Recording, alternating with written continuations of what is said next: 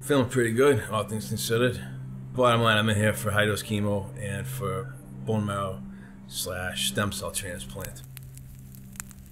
I'm 40, wonderful wife, and 4 young kids, age 1.5, 5, 7, and 9. I've been a firefighter for almost 17 years, and I have occupational cancer. A year ago, I was diagnosed. They found a tumor the size of a grapefruit in my chest between my heart and my lung. Doesn't look like it, because I have hair now, which I didn't before. But I am undergoing chemo as we speak. Soon, a few weeks, going in for a bone marrow and stem cell transplant. I'll be in the hospital for weeks, not only away from the fire department that I love, but away from my family that I love more than anything. That's gonna be the hard part. I'm gonna be a bubble boy. Last 3 weeks in here, just trying to make the best of it. I don't see my family that much. Not because they don't want to be here, I don't think. We didn't think anything like this was going to occur, and the fact that it did was really hard on our family. I don't like my dad being sick. I feel really lonely when he's not here. I was noticing that he couldn't play catch with me and stuff, and that's one of his favorite things to do. He can't pick me up anymore, and I don't like how that feels. I didn't want to be alone. Worried.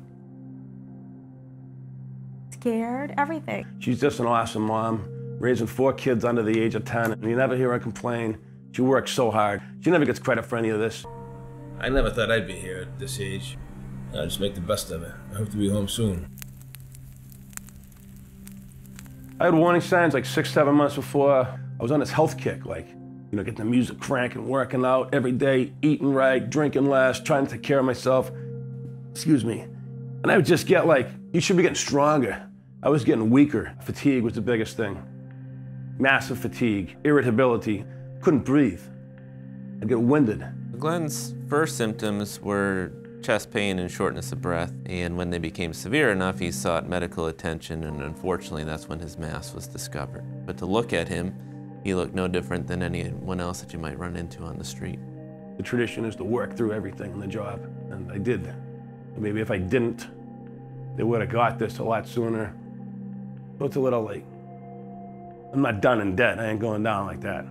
Today's definitely one of my better days. There's no way you would have been able to film yesterday. It's hard to talk about what the bad days are like, because it feels like I'm complaining. They said I would never complain. I'm not a victim, I'm a victor. I never asked why me, and I still don't. Hundreds of Boston firemen have died from cancer. I know why. I know why. A big part of it is exposure to smoke and the various components of smoke. Over time, if you're a firefighter for 10, 20, 30 years, that chronic low-level exposure unfortunately can trigger a variety of different cancers. Lung cancers, digestive cancers, bladder cancer, even cancers that have not traditionally been associated with smoke exposures, including lymphoma, are more common in firefighters. When there's smoke, there is cancer. When you see smoke, when you smell the smoke, when you taste the smoke, when you feel the smoke, you've already been exposed to these cancer-causing chemicals. They're already starting the process of being absorbed in your body through inhalation, absorption, and ingestion. I did take smoke then, I didn't have to. No one told me to. It was just kind of what we did. We'd be taking it, coughing, choking, spitting, and then, you know, have a headache for 2 or 3 days. This is what was coming into my body, being absorbed, then into my bloodstream. We didn't talk about cancer in the firehouse. We didn't talk about cancer anywhere. It's not burns or falling through a roof or off a roof or getting caught and trapped and burning to death. Friggin' cancer, that's got me now. Sick from it. No glory in that. Hey, look at me. No glory in that at all. You can't change anything or any reason why I'm in here. There's no going back in time and protecting myself better. Certainly got plenty of time to think about that now, because I'm living in the hospital for the month of October. Who I am and what I love has been taken away from me because I can't work. It's definitely taken a toll on his psyche and on his mental health. Not being able to go back to work, not being able to feel a part of his firefighter community. I think that's been hard on him. I just want Glenn to go back to work and be that strong man that he was when I first met him. And that'll make me the happiest. It wouldn't be winning the lottery, it wouldn't be anything else. It would just to see that smile on his face, because he worked so hard.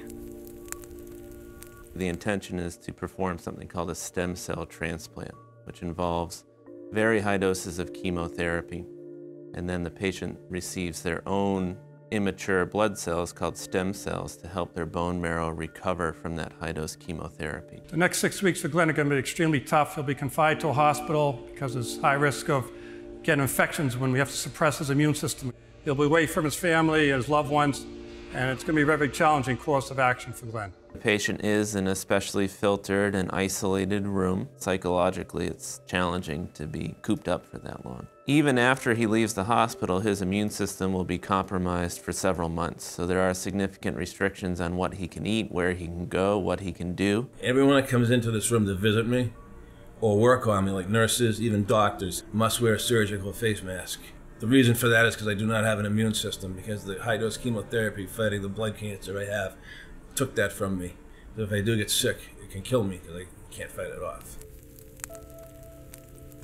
I'll be 41 next month, the same day as my daughter's birthday, October 5th. I'm not going to be there. She doesn't know that yet. She's talking to me. She can't wait to spend it with me. We're going to have a special day. I'm not going to have a special day with Sage that day. I'm not going to see her that day. I'm not going to be able to hold her, hug her, any of that. I'm just not going to be able to, because I'm going to be living in a friggin' bubble at the Brigham and Women's. That's what sucks. It sucks a lot. Sage just turned 8. I missed her birthday again, like I did last year because of cancer. I promised her this year I'd be there. How does that 8-year-old supposed to understand that my dad's sick again, he's not at my birthday? It's hard to see someone who was so strong to be so sick. The kids, miss certain things with him, but with time. My little 5-year-old, we're watching gymnastics the other day. She's like, Dad, I'm gonna do that when I grow up, when I learn how. I said, it's awesome, Grace. And she says to me, will you come? Will you come watch me, cheer me on like that girl's dad is? Absolutely, Grace, you know I'll be there for you. I'll be there. Like, you promise? Yeah, I promise, Grace, I'll be there. You know what I'm thinking in my head?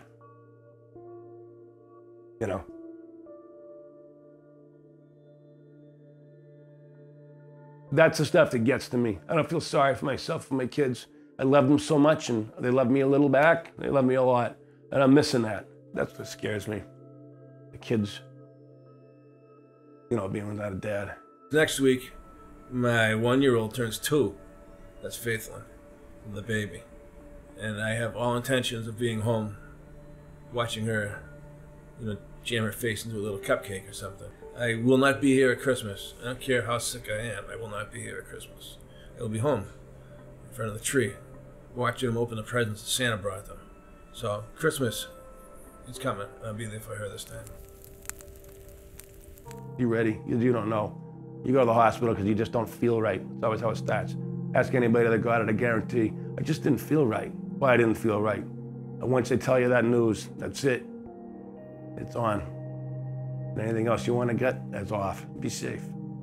We have the ability to do that now. We got the equipment, we got the knowledge. You can do that, Too easy.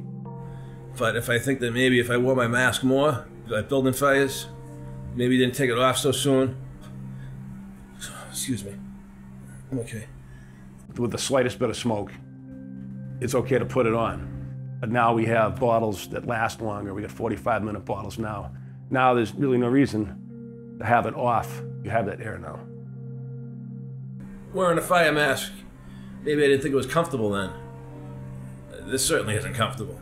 Stems sticking out of my chest. I killed it would be able to go back to work right now and wear a mask.